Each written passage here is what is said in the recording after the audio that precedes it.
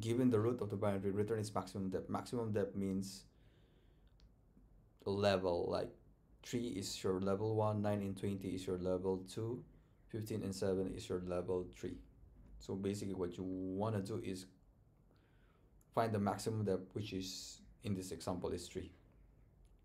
Right, this is actually an easy problem. All you basically need to do is traverse the tree, go to the bottom, and then have a count, right? Have a max count of how far you have gone. You can obviously do a DFS or VFS here, but in this example, probably I'll do a DFS. That's probably the easier one. So yeah, so in this case, you have 3, 9. So what you want to do is if you do a DFS, you go here to the right, and then you also go to the left.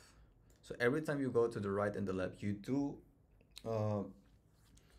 keep track of the depth where you're in, so that when you go until here, so that you have a 3. So when you do a max at this level, this is 2, this is 2, this is 3, and this is 1, right? So when you go up with the recursion stack, you know that 3 is your maximum. So yeah, let's do a DFS way of doing this. So in this case, so obviously if you're at the bottom, if it's null, or if it's nil, you move up the stack, which is return 0. Else, this is where you need to do a maximum. Yeah, let's create a max function. This is the thing about Golang, it doesn't have a max function, so just a simple max function which is greater than b, just return a, right? Else then return b. So in this case, you need to do a max. So basically go to the left, max depth root that left, compare it to the max depth root that right.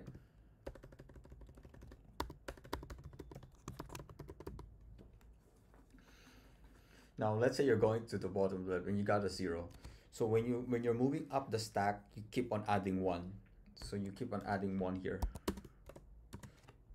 once you move up the stack. So you do compare the maximum depth from the left and the right, and then return that as your result. You can try it out. This is gonna work. It should be very, very straightforward. If you're doing this in Java, it should be pretty much the same. That's why I do this in Java. Java has a max function. So in this case, you just have to cut this, use the same thing, remove this. You don't need a max. Java has a max, so all you need to do is mat.max root.left, root.right. Okay, this should be null.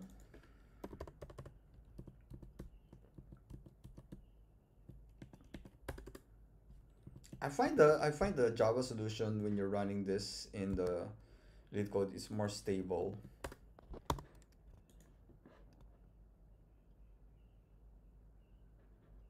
And like it doesn't, the server doesn't fluctuate that much.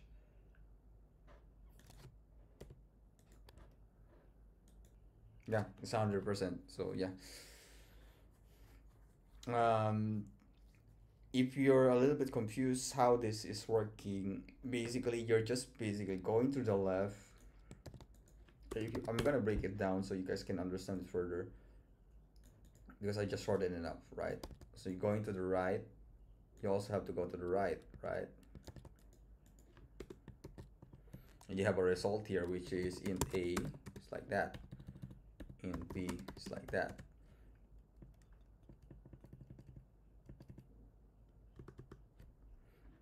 And then you compare the result between a and b.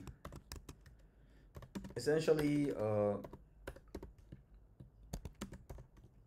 yeah, this is probably easier to understand. Yeah.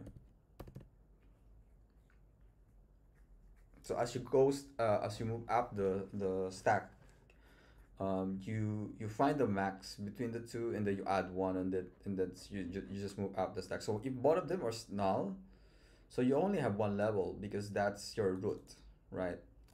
Yeah. So I just shortened it up. Okay. So if you